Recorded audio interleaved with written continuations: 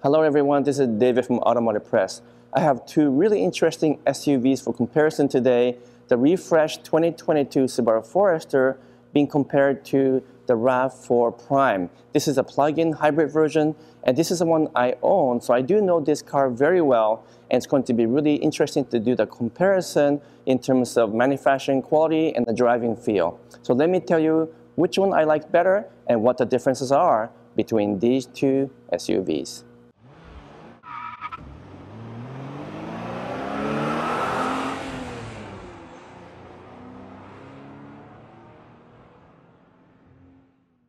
So I have the 2022 Subaru Forester right here, which has become one of the favorite and popular SUVs around. It's truly a proven model. But did you know that Toyota actually owns 20% of Subaru as a company? So over the years, I've noticed more and more collaboration between Toyota and Subaru, although they do keep two distinct style and character. And also, it's very interesting to note about the Subaru logo, which has 6 stars. Now, Subaru means 7 clusters of stars from a Greek word. But there's only 6 stars in the logo because apparently the 7th star is an invisible one. Well, that's kind of interesting trivia.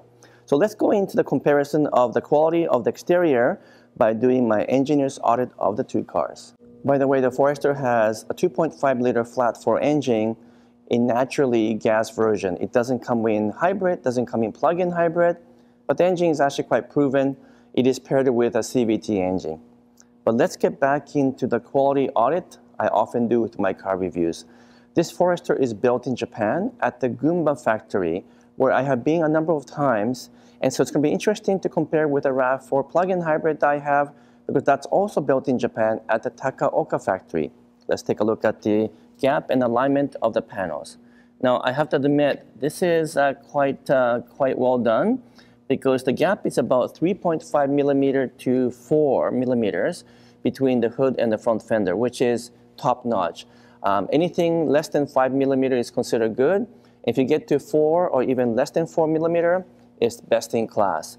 And between the front fender and the front door, it's also about 4 millimeter, maybe a 3.9.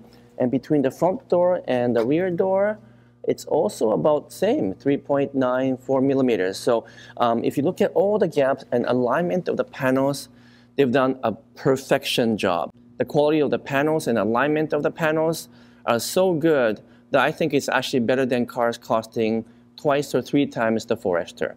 Now let's take a look at the paint job and compare this to the RAV4. I'm going to do the paint thickness gauge, but first I'm going to take a look at the actual paint quality in terms of the pigmentation, orange peel, the gloss, the smoothness, and then consistency. And once again, I'm actually quite taken back by high quality of the paint. This is probably as good as you're going to ever find, not just in this price category, but even in the higher price category. No orange peel, very consistent gloss, uniform painting throughout. You know what, this is pretty amazing, and I can't wait to do a direct comparison with the RAV4 in a second here. So is there a difference in quality of cars that are built in Japan versus the one built in the US or Canada? You know what, in terms of stuff like paint job and paint quality and panel gaps, I think there is, because the ones that are built in Japan tend to be really, really close to perfection. Let me measure the paint thickness and see how that goes. So I have the paint thickness gauge here to measure the thickness of the paint and the clear coat.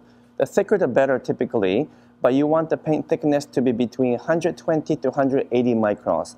If it's too thick, that can indicate a repair job at a factory. If it's too thin, then that's also a manufacturing defect. Let's take a look to see what the Forester has. 121 on the front hood. 108 on the front fender, 112 on the front door. So pretty well consistent between 110 to 130, which is pretty normal for Japanese cars. Most of them are always between sort of 115 to 125. Let me just check one more point here in the back. It's 107. So this one's a little bit thinner than the rest of the paint job. I'm not quite sure why. Yeah, so it's a 92.5 micron. So this one is a bit thin. So this D-pillar has a bit of a paint issue. It looks totally fine to me in terms of the actual quality as I look at it, but for some reason, the thickness of the paint over here, it's a bit thinner than what I would have expected. Otherwise, the paint job is excellent. Let's take a look and see how the manufacturing quality compares to the RAV4 Prime. Okay, so let's take a look at the gap in the RAV4 Prime. This one, as I mentioned, is built in Takaoka factory in Japan.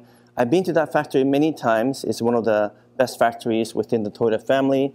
And the gap here between the front fender and the hood, it's about 3.6 millimeter.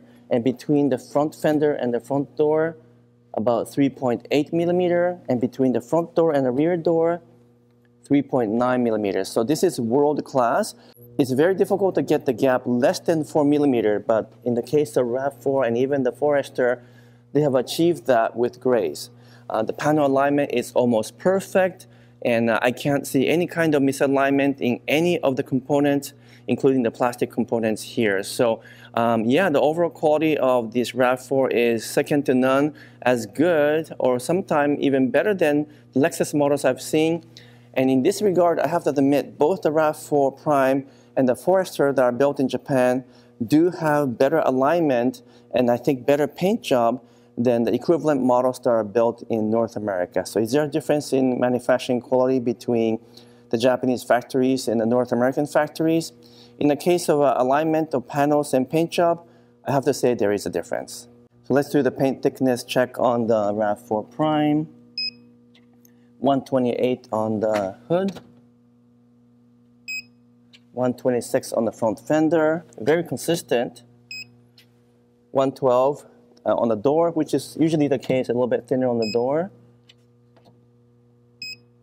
118 on the rear door, and in the D-pillar is 122. So very consistent between kind of 118 to 125-ish. And so paint thickness is very standardized across the board.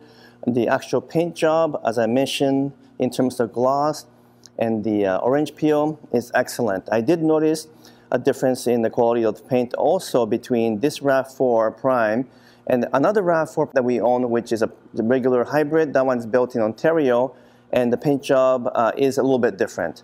Now let's take a look at the inside of the two models and see what the differences might be. So now I am inside the Subaru Forester. Let me do my usual audit of the manufacturing quality by doing my punch test. So I go around punching away to see if I can replicate squeaks or rattle. Everything looks super solid. I will admit that the A-pillar has a bit of a looseness to it, but it has never translated into actual squeaks or rattles on the road. So all the panels look good in terms of the fit and finish. I am particularly impressed with the stitching, even double stitching here on the dash and also along the door. I love the contrast between this kind of brown color and a darker gray. Very beautifully done, looks really upscale and very much in context with what Subaru stands for, which is ruggedness. And I also love the fact that all the controls are still button-based or dial-based. So we can actually adjust the temperature, the ventilation, fans, even the heater for the seats are button-based. And that makes it so much easier. I just don't really like the current trend of moving everything into the infotainment system where everything has to be managed through the panel. This is actually much better from an engineering perspective. I'm not too crazy about the kind of splitting of the panels here between the 8-inch infotainment system and a small panel above that for visibility reasons. I'm not sure if that's a great idea, but it works for Subaru. And also keep in mind that the digital cluster here is only partially digital. It's mostly normal instrument clusters in terms of the RPM and the speedometer. But the center portion of the instrumentation is digitized. Everything else looks good. Ergonomics are good. Lots of controls on the steering. Seats are comfortable, supportive. You set up nice and high. And once again, I can't find any other fault with manufacturing quality inside. So it looks solid. Now let's take a look at the RAV4 Prime. The one challenge I see in the RAV4 Prime is that the infotainment is still somewhat outdated, especially the actual software behind it. The Toyota Tundra and the Lexus NX now uses a new Toyota connected system, much faster, much more intuitive system. But on the RAV4, it's still using a kind of older software. But in terms of the ergonomics, I like the RAV4's buttons and controls. Just like in the Forester, we get big buttons, even rubberized feel. and then the ventilation and the HVAC controls are all physically there. And so for the most part, we're still using physical buttons and also physical shifting forward and backward. So I'm thankful for that, because I really do like having real buttons as opposed to ones that's all embedded into the infotainment system. Much like the Forester, we have a combination of a digital cluster with actual physical meters as well. In terms of the instrumentation, so that works really well. And surprisingly, we even get a paddle shifter in this Prime, because it kind of mimics shifting when you shift up and down with the paddle.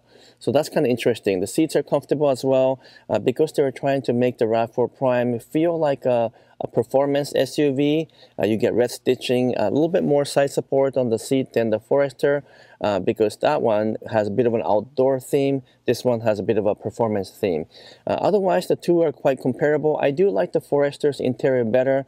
It looks more bright and upbeat, and it looks more luxurious. I think the RAV4 Prime, or just RAV4 in general, needs to be updated for the interior packaging and the controls. But other than that, functioning-wise, they work well, and quality-wise, it's excellent in both models. So now I am in the 2022 Forester, which has gone through some refreshment for this year. There's no mechanical changes, so the powertrain is identical. It still has a 2.5-liter flat 4 engine. It's a 4-cylinder engine, not turbocharged, and it doesn't have hybrid or plug-in hybrid as options. So that's one thing that Subaru really needs to work on. And according to rumors, Subaru may introduce a hybrid or even plug-in hybrid down the road, so we look forward to that. In the meantime, this Forester has a very reliable system in terms of the engine, the transmission, the suspension. The handling is actually quite good. You get lots of good feedback from the road. It's quite agile, very predictable, very balanced. And most of all, what I like about the Subaru Forester, along with many other Subaru models, is the good visibility. The windows are super big here, and the front windshield and the rear window is also big. So these what we call the cowls are lower than normal SUVs. So you set up nice and tall, and the visibility is absolutely fantastic. So it feels very airy, very comfortable inside, and this is a trademark of a Subaru design. So this is one thing that's different from RAV4, because in that vehicle you feel like a little bit more closed in and not as open as this Forester. The ride is excellent, very smooth, maybe a little bit more agile and a little bit more of a feedback from the road than the RAV4. That one feels a bit more numb, and also the acceleration is actually quite pippy, despite having a sort of average horsepower and torque rating. The CVT works well. It's well matched to the engine. Of course, I would prefer a non-CVT transmission, but you know what? It works well in this Forester. So overall, what I like about the Forester in terms of my concluding remarks is that it's very airy. It has a good agile feel, very balanced feel. It has everything you expect from Subaru in terms of visibility, good set of features, even a gesture control for raising and lowering temperatures. I just got that to start. And you know what? It's a very consumer-friendly, very predictable model with a good price and good value. Maybe the resale value wouldn't be as good as a RAV4, once again, because it doesn't have a hybrid or plug-in hybrid. But otherwise, this is one of those cars you can buy and keep it for many years, because it's going to remain very reliable. And it's, you know what, it's like having a good trusted friend. The Forester won't let you down. It's always there for you. It's very supportive, and it's going to give you a delightful driving experience and a very maintenance-free driving experience for years to come. Now let's take a look at the RAV4 Prime, and let's see what the differences are, and if I like that thing better than this Forester. So now we've left the Subaru Forester, and I am inside the RAV4 Prime. Now we own this vehicle, so we use it all the time, and we also own a regular RAV4 hybrid, not the plug-in version. So we're very familiar with the entire RAV4 lineup, and it's a very interesting comparison to the Forester. The Forester does feel sportier. It has more road feel. The steering is faster. It feels a little bit more agile compared to this RAV4, which feels more luxurious. It's quieter, it's silky smooth, and just in general, it's more isolated from the road. It's almost like Toyota wanted to move the RAV4 a bit more upscale toward the Highlander. And from a buyer's perspective, I suppose that's a good thing because you're getting a feel of a luxury SUV at a compact pricing. And that luxury feel is especially evident in the plug-in version here because it's super quiet on the road, because there's no engine that's making a noise right now. And it's absolutely smooth and refined. So there's a lot to like about the RAV4 if you want more of a luxurious feel in terms of the SUV. But if you want something that handles better, something a little bit more fun to drive and give you a bit more feel into your hand from the steering, the Forester is definitely a more fun to drive vehicle. So in terms of concluding remarks, once again, we're comparing apples to oranges here. If you compare this particular version of RAV4 to the Forester I was just driving, because we get all of the advantage of electric car in the plug-in format. But aside from that, the RAV4 does feel more luxurious, but it's also a bit more outdated. The inside is kind of boring. There's nothing fancy or interesting about the interior design. And I think in that regard, definitely the Forester is a more interesting vehicle to own because the interior of that thing is quite gorgeous. And finally, I cannot praise the plug-in hybrid version enough. It's just a fantastic powertrain. It's phenomenal in terms of performance and acceleration. And it is so ultra smooth when you step on the accelerator that the Forester simply can't match the RAV4 Prime in terms of overall execution when you are using this as an everyday car, because this thing takes off like a rocket and it's just super, super smooth. So if you want something that's sportier and a little bit more agile and he has a bit of a character, go for the Forester.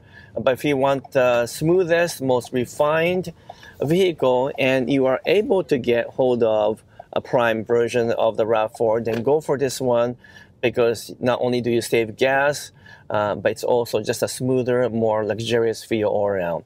So that's my concluding remarks for the Forester versus RAV4. It's an interesting comparison. There's a lot to like for both vehicles, and you can't really go wrong other than the fact that the two have a very different powertrain options. So keep that in mind when you're shopping for a subcompact or compact SUV. And I have a lot more to share with you down the road. I hope you enjoyed my video. But for now, I'm signing off. Thank you so much.